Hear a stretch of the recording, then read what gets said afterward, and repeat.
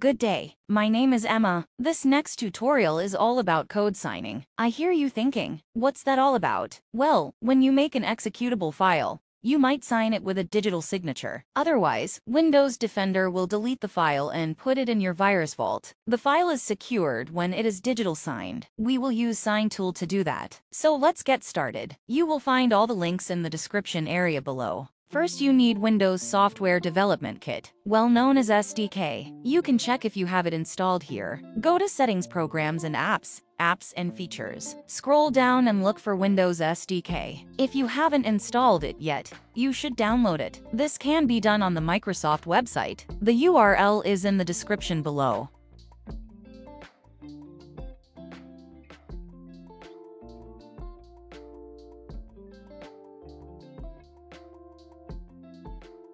Once you have downloaded the installation file, click Run.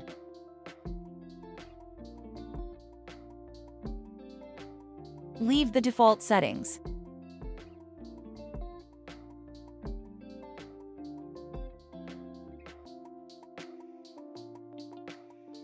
You don't need the complete package, only Windows Application Verifier and Windows App Certification Kit. Click Install.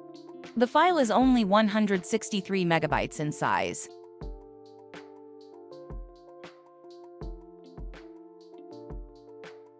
When the installation is done, you will see it in your apps and features. Next, search the folder under your C drive, Program Files x86. Windows Kit. 10.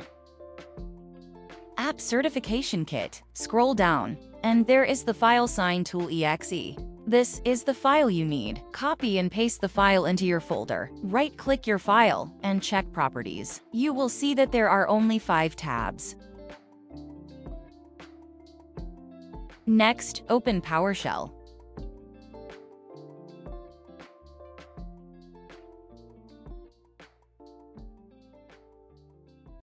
Copy your folder path. Type cd and paste the path of your folder, and enter. So just type $cert space = new dash self-signed certificate dash subject your exe file dash cert store location quotation mark cert : /CurrentUser / my and again a quotation mark, then space dash hash algorithm space SHA-256 space dash type space code signing, then press enter. The second input line is $PWD = convert to dash secure string space dash string space quotation marks your password and again quotation marks space dash force space dash as plain text and press enter.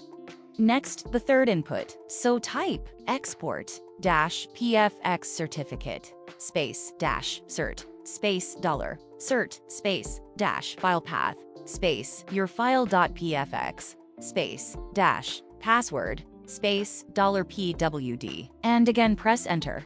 Now you will see in your folder, there is a new file with the same name of your executable file, but with a PFX extension. That is your certification key. As a final step, we are going to sign your exe file with this key. Though, the next command line does not work for some kind of bizarre reason in PowerShell, but it does in the CMD prompt. So open CMD as administrator. Just like in PowerShell, copy the path of your folder in the CMD prompt. Then type SignTool.exe space sign space /f space yourfile.pfx space /fd space SHA-256 space /p space your password space yourfile.exe and press enter. If all went well, a message has appeared. Your file has been successfully signed. If you are going to look at your file's properties now,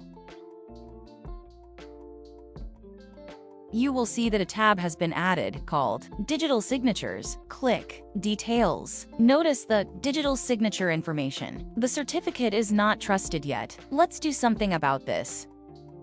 Go back to the CMD terminal and type SignTool.exe space timestamp space dash t space http://timestamp.digicert.com space and the name of your executable file.exe. Press enter. Now the certificate is digitally signed with a timestamp.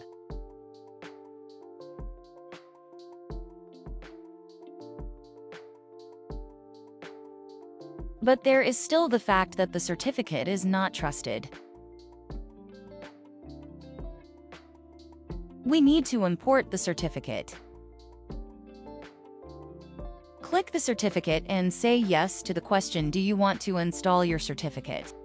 When it is done, you will get the message pop-up. The import is completed. Press OK. Now finally, check your file properties. In the Digital Signatures tab, select Digital Signature Details. You will see that the certificate is trusted, in this case with an expiration date set till 2033. So, that's it. Your executable file is now digitally signed and trusted in your Microsoft Windows system, and will not be removed by Windows Defender. Thanks for watching. Oh, don't forget to like or push the subscribe button. It means really a lot to me. Goodbye.